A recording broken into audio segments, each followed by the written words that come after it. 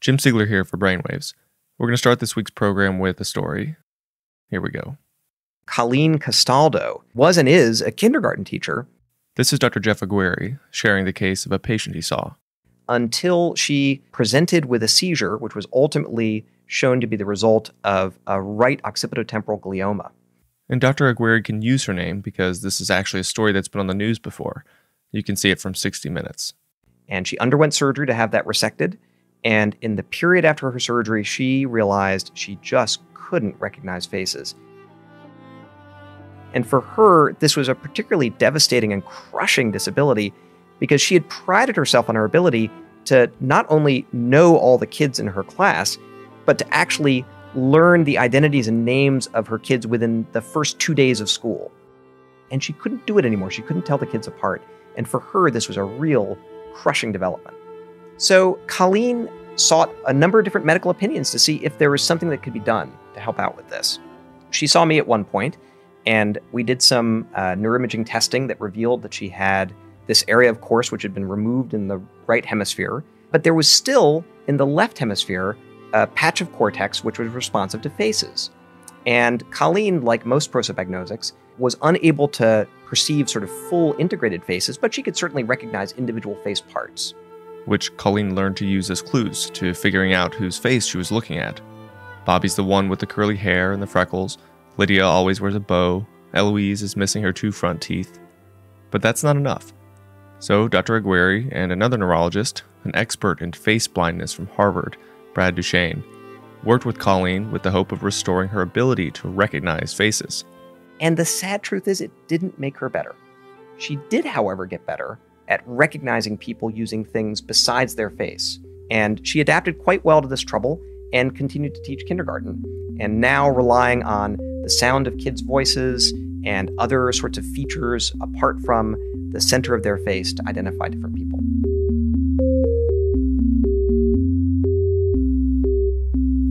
While Colleen's story is sad, it demonstrates the fascinating complexity of visual information processing, the inability to recognize a person by their face, but still retaining the ability to piece together discrete facial components, hair color, nose size, ear configuration, and then using semantic memory to correlate these features with a singular person.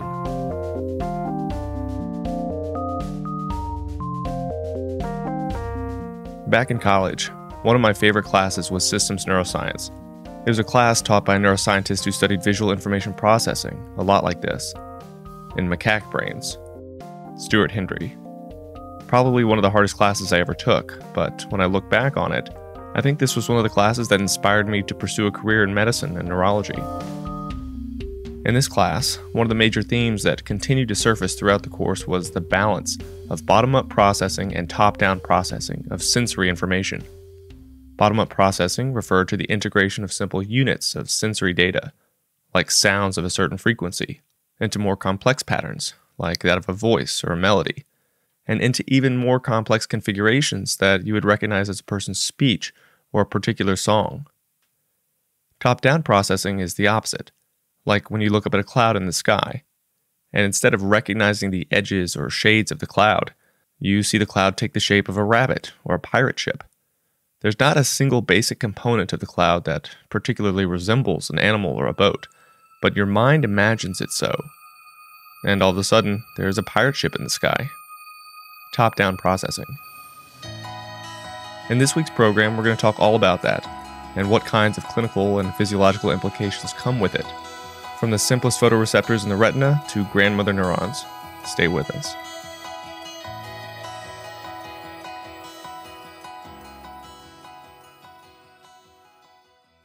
But okay, so what would you like to try and cover and talk about today? Okay.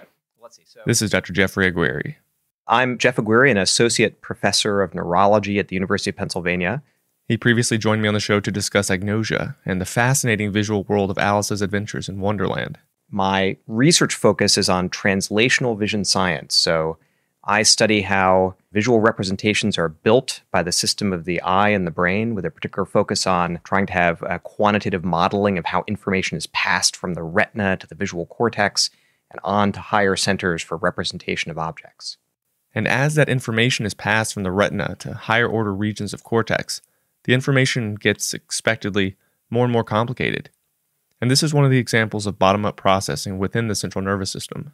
I think kind of a launching point for the focus today in our show is kind of the distinction between bottom-up processing and top-down processing, and how does this begin to take place in the retina, and at what point do the two processes kind of converge? So let's start with this. There is a lot of visual information out there, which we might try and understand. The world is a very complicated place. From every point in the visual world arriving at the eyes, we have information about shape and size and the chromatic or spectral color information that's coming from a place, and how bright it is, and its pattern and its texture, and on and on and on. And that's an awful lot for the visual system to have to make sense of. And one strategy that vision scientists have used to try and think about how the eye and the brain make sense of all this is to understand what kinds of representations can be built up just by taking the information as it arrives raw into the retina, and what kind of information is imposed top-down, perhaps, by our expectations of the structure and organization of the world. We have certain beliefs about how tables are flat and apples are round, and when we look out in the world, we impose some of those beliefs upon our perceptual input to try and help us make sense of all of this information that we're getting. This would be the top-down processing model. And bottom-up being trying to extract even elementary things from our visual input, such as edges and colors and contours. Like seeing little golden-colored edges come together to form hexagons, and those hexagons arranging in a three-dimensional space to form an even larger shape, and eventually recognizing that shape as the honeycomb of a beehive. And my understanding, and correct me if I'm wrong, is that at the very basic level, at the level of the retina, that's where you start to perform this bottom-up processing where dots become kind of lines and... Yeah, so I think if we want to take a super simple view of how the eye takes in information and gets it back to the brain, we have to start with the photoreceptors, which are the rods and cones, and it's not too bad to think of them as the pixels on a sensor of a camera chip that you might have like in your phone when you take a picture. And those sensors are sensitive to different kinds of wavelengths of light. So more red stuff or green stuff or blue stuff, for example, in the case of the cones, or more sensitive to dim or bright light. And that's the most basic information as it first arrives in the retina. And that's the last point in the eye and the visual system for which anything is simple. After that, it gets really complicated really fast, because information from these different cells are now combined and contrasted to start to look for differences between these sensors. And in fact, to a first approximation, what our visual system really cares about is differences, edges, where one spot is brighter than the surround around it, things which are gradients or changing, stationary, constant things are boring. The visual system looks for differences, and that processing starts all the way back in the retina. As you know, these photoreceptors, the rods and cones, they receive light information and then signal to other retinal cells, and from those cells to retinal ganglion cells, which ultimately send this information back to the thalamus via the optic nerve. But those intermediate cells, the horizontal cells and bipolar cells, the ones between the photoreceptors and the retinal ganglion cells, they're already looking for differences. When they can't see a difference between adjacent areas, they send a weak signal. Meh, that looks just a little red. But when they do see a difference between adjacent areas, that part's red, but wait a second, that part's not red. Then that retinal ganglion cell is going to fire like crazy. That's the information that arrives at the lateral geniculate nucleus. And then the truth is, we know a lot about how aspects of spatial vision are built up as you move to steps higher, but there's a lot we still don't know. So one thing we do know is that each of the little receptive fields, combinations of information from the sensors of the cones and the rods, those start to get organized into strips of receptive fields to start to represent lines and curves. And that's the representation that we start to have when we arrive in V1 and as you move up to higher levels. But then lots of other stuff we're still figuring out. So for example, exactly... This is all part of the bottom-up processing model for sensory information encoding. But if you looked out upon the world and you saw only pixels, or you only saw edges or shades of color, it would be an unbelievably limited experience. And the process of recognition, or the identification of a common object under differing circumstances, at an odd angle, in different sizes, or at varying distances from your retina. This would be an impossible feat. As I'm thinking about it, it kind of blows my mind that we're able to process this information and really look for subtle differences, and the visual system processes these subtle differences so extraordinarily well. But at the same time, if I were to look at a black and white photo of my mother, I would still recognize my mother as in this black and white photograph. It wouldn't just be that this is a different face and different setting. It's it's the same face. It's just under different circumstances. That's a great example. And in particular, it's a great example because so you know a lot about what your mom looks like because you've seen her over many years in lots of different lighting conditions and wearing different stuff and in the sunshine and in the rain and indoors and outdoors. And you've built up a very generalized representation of what your mom looks like. And a reasonable question, or a question that vision scientists would love to know is, okay, where's that happening? Where do we have a representation of what Jim's mom looks like in a generalized way, not in just one particular picture?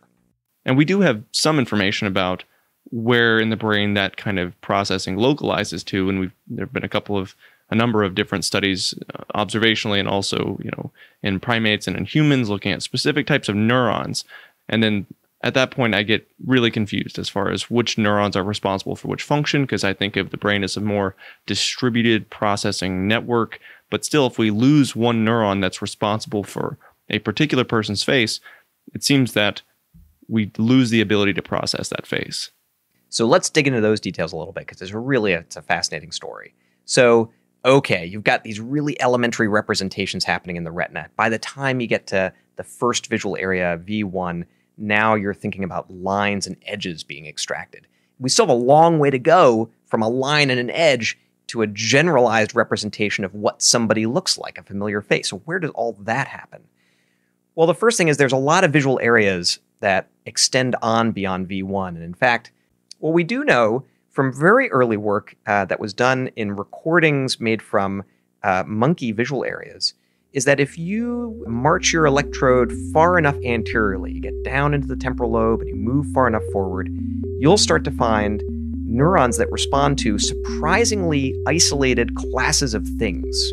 So this is work that a guy named Charlie Gross did years ago in Princeton, while Hubel and Wiesel were focused on their Nobel Prize-winning work of figuring out lines and edges in V1. Charlie Gross, very bravely, just started looking more anteriorly, and in the macaque, monkey ventral cortex, he found that there are these neurons that respond to incredibly complex things. So the faces of other monkeys and shapes and landscapes and all sorts of things.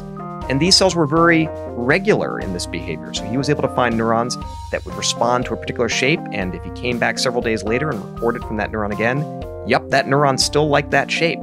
And this was the first hint that these elementary representations eventually would build up to something more complex.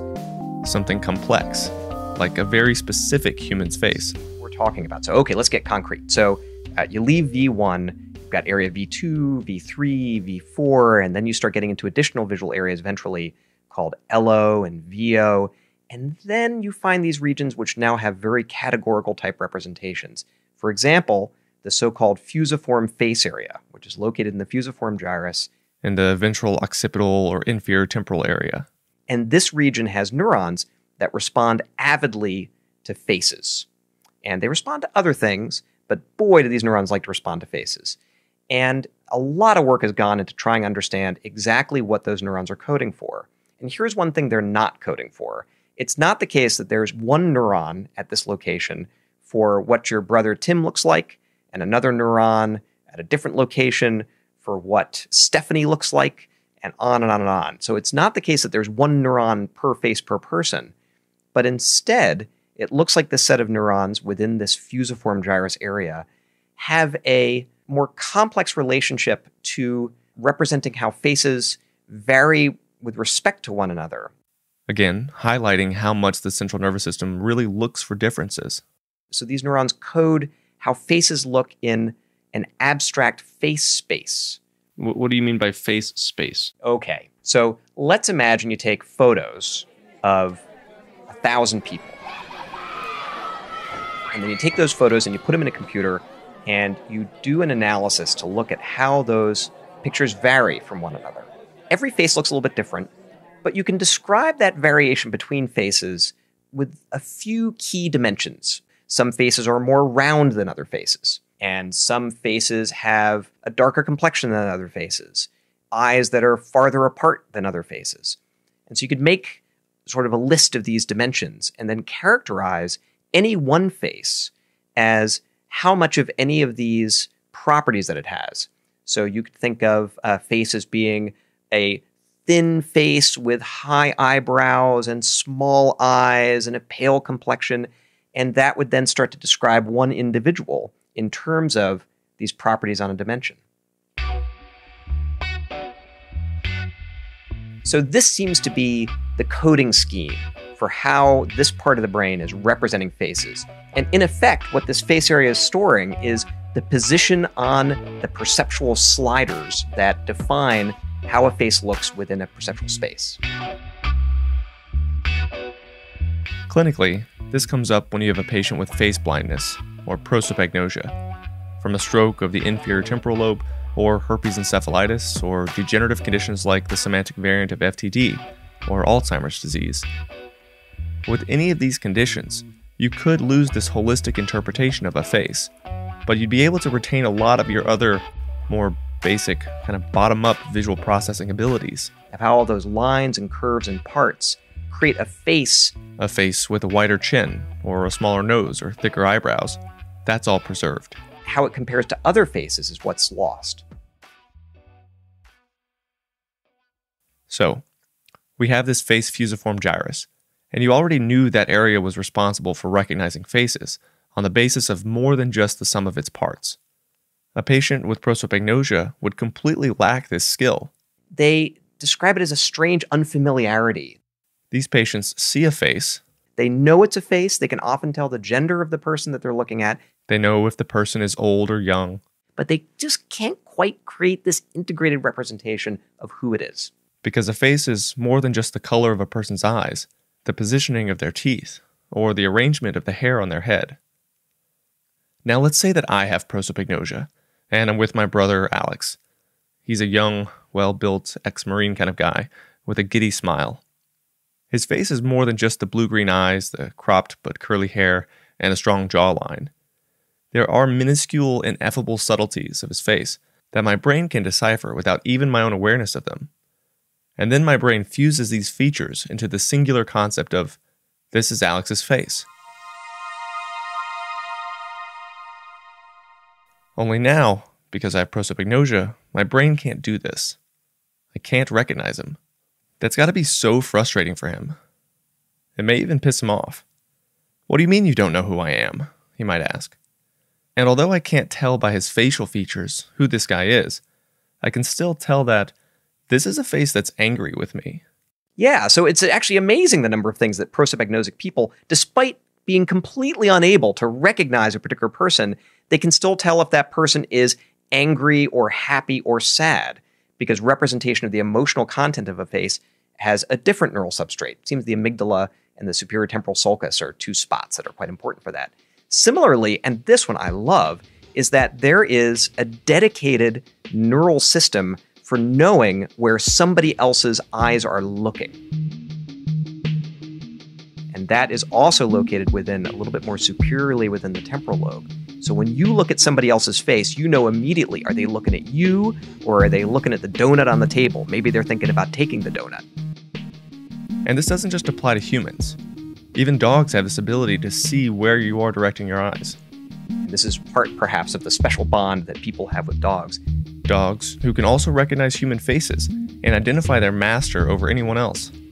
But again, the region of the brain responsible for this type of higher-level cortical processing is geographically unique from the area responsible for facial recognition.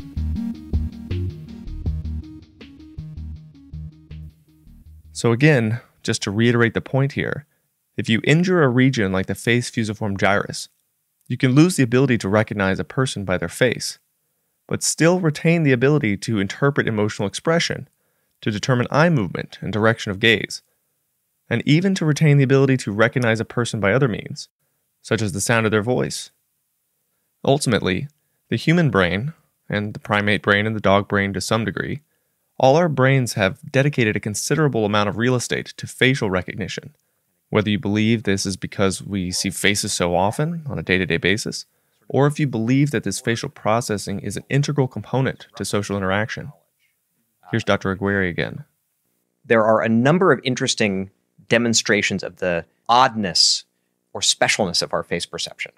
And most of these relate to the fact that we have this very integrated, holistic representation of faces, and that we're really used to seeing faces in a certain configuration. So we have enormous lifetime worth of experience of seeing upright faces with a particular configuration of face parts. And when that configuration of face parts is rearranged, kind of like a Mr. Potato Head experiment, it really stands out. But a nose in place of an eye in place of an ear, yeah, you can tell that that's going to be weird. But there's something that's even more subtle than the rearrangement of the various face parts that will stand out to you in a person's face. And here's where we get the Thatcher illusion. The Thatcher illusion, named for Margaret Thatcher, the first face that was manipulated in such a way to demonstrate this effect, is a demonstration of this special integrated holistic nature of face perception. Here's how you can create this effect at home. You take a photo of somebody and you just use Photoshop to turn upside down the mouth and the eyes. So you keep the mouth in the right position on the face, but you turn the part upside down. Same thing with the eyes. You just snap a selection box in Photoshop around the eyes on a picture, and you rotate that 180 degrees so it's turned upside down. So if you look at that picture that results, it looks grotesque. So the face just looks totally abnormal. The mouth is upside down. If you're not already doing this on your phone and you're not driving or anything, you should definitely Google the Thatcher illusion. You'll see what he means. But here's the odd thing. If you then take that whole picture, that whole face now with its distorted and turned upside down mouth and eyes, and turn that whole thing upside down, you are now no longer able to detect easily that the face has been altered in any way. Now it's just an upside down face. So you can't tell that a face has had this really obvious change made to the mouth and the eyes if the whole picture's turned upside down. We're just not good at interpreting faces that are upside down because we have a holistic, integrated representation of upright faces. But not just faces. Some of us have unintentionally developed a holistic understanding of other objects. Grandmasters in chess, they've spent years looking at chessboards, and they are able to integrate and obtain a holistic representation of the appearance of a chessboard in much the same way that we have a holistic, effortless impression of a face. If you lay out a chessboard and place one of the pieces at a location where it could not have arrived there by a legal set of moves, the chess grandmaster will instantly recognize that there's something wrong with the chessboard. And it's not a matter of checking each piece and considering how it got there. It's just it looks wrong. The visual impression is wrong. Grandmasters at chess will develop this kind of a face-like recognition ability for non-face stuff. And they do this effortlessly, just like we do when we're recognizing faces. And many of these same sort of phenomena that have been demonstrated with faces, like the Thatcher illusion, you can demonstrate with other sorts of stimuli too in people who are expert recognizers. In addition to facial recognition, there are other neurologic skills which we as humans have developed using this top-down method of information processing, one of which I'm sure you've heard about. But this one simple clip with one word has divided the country. I want everybody to listen to it now at home if you haven't. The Laurel-Yanni debate. Laurel. In case you missed all the social media hype about it last May, some people hear the name Laurel. Laurel. And for others, Yanni. Laurel. It all comes down to how each of us processes raw information regarding frequency or the pitch of sound differently. So if I were to artificially adjust these features, you may start to hear the other name. Let's see what happens. Laurel. Laurel. Laurel. Laurel. Laurel. Laurel. Now I'll swing the pitch up. Laurel. Laurel. Laurel. Laurel. There are other examples of this in recent pop culture, like the dress. Just type in, quote, the dress into your Wikipedia toolbar and you'll find it. But perhaps more clinically relevant is one of the examples that Dr. Aguirre provided, the distinction between whole word processing versus phonemic processing of written language. So there are neurologic conditions like semantic dementia in frontotemporal disease, where people lose the ability to read whole words at once, and now they have to read words letter by letter and sort of sound them out and construct the word. And so there it's also the case that for reading, we have a holistic word reading mechanism where we recognize whole words immediately and just read it as one unit, and then a part letter by letter word reading mechanism. And those can be separately damaged in neurologic conditions. Just like the way that facial recognition can, again, be damaged by a posterior cerebral artery stroke, but the ability to identify face parts and facial expressions remains fully intact.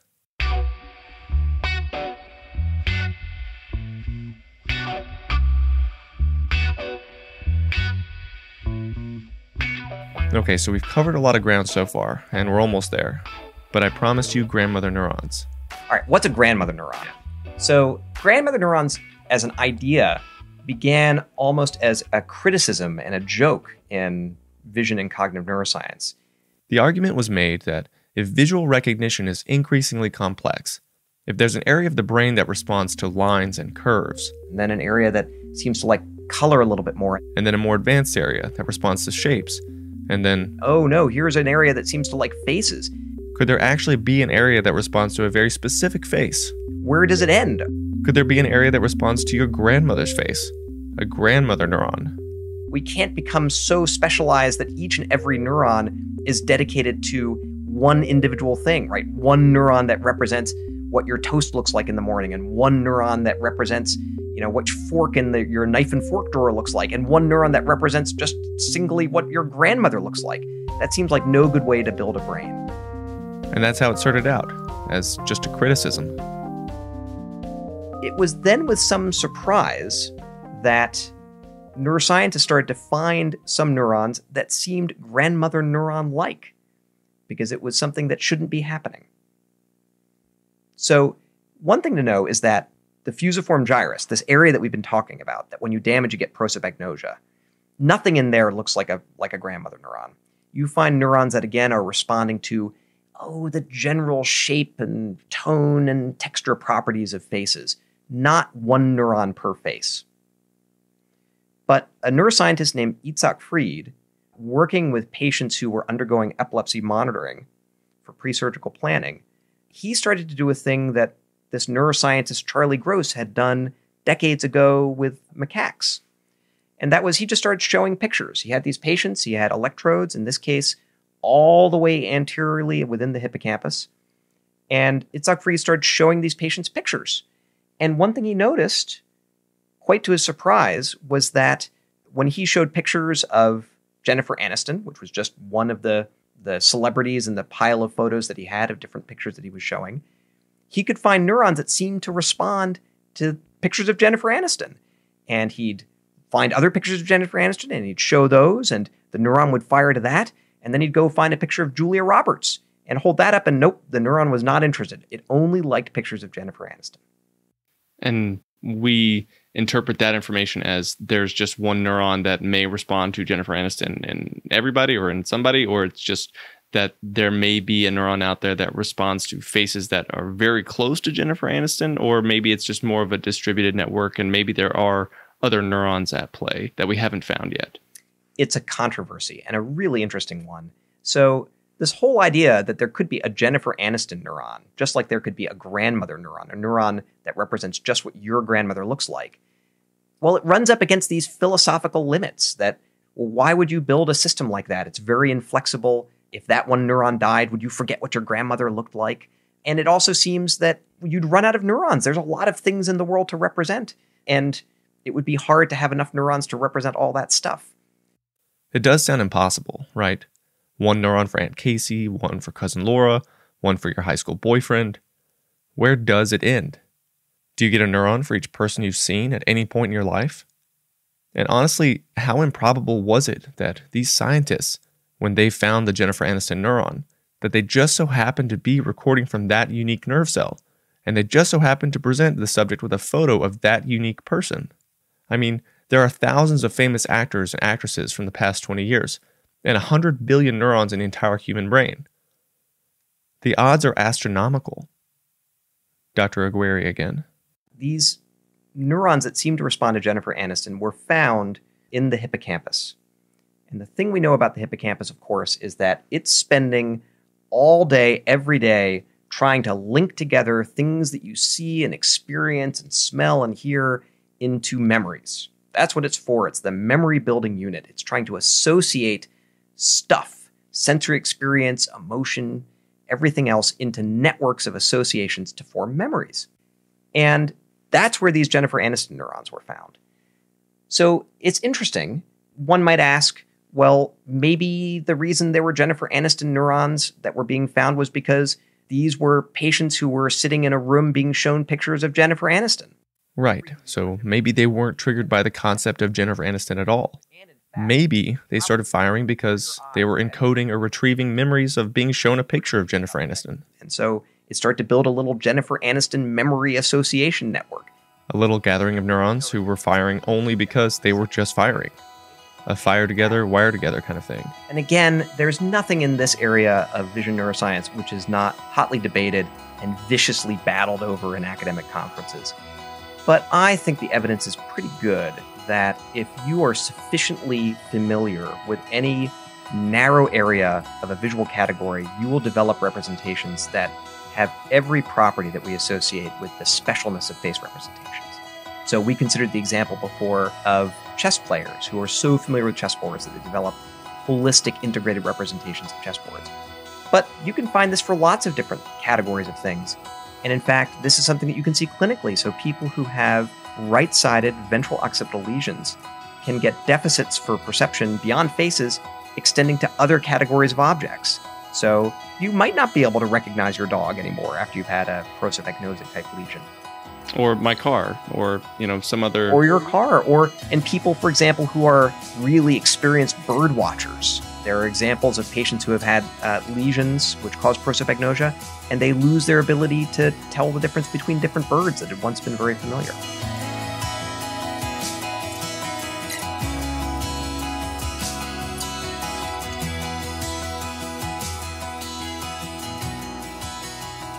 So whether it's bird watching or chess competitions, or you're just a kindergarten teacher, top-down processing of sensory information is a critical component to the way that we interact with the world.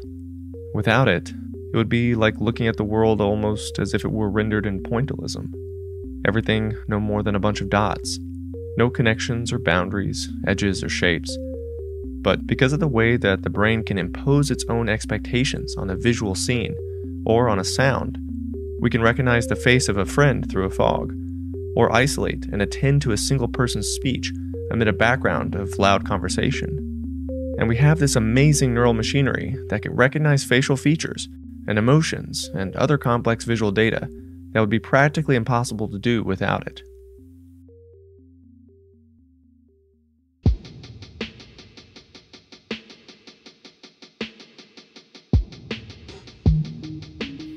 That wraps it up for the program this week. Thank you so much for listening to the podcast.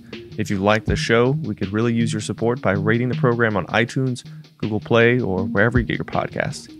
The Brainwaves podcast is produced out of Studio 3 in Philadelphia, Pennsylvania. Our show this week was produced by myself, Jim Siegler, and Jeff Aguirre. Music for the program was courtesy of Culla, John Watts, Lovira, Loyalty Freak Music, and Scott Holmes. Sound effects by Mike Koenig and Daniel Simeon. For more fascinating factoids and the latest in clinical neurology, check us out on Twitter at Brainwaves Audio or Facebook at facebook.com/brainwavesaudio. From Philadelphia, Pennsylvania, I'm Jim Siegler. Thanks for listening.